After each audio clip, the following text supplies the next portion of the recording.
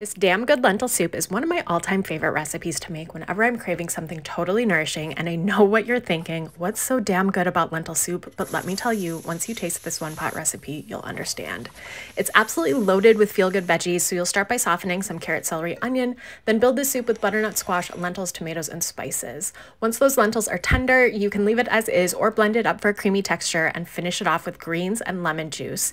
Each bite is warm and cozy and light and bright all at once. You're going to be obsessed. So grab the full recipe on Place Well with Butter and try it soon.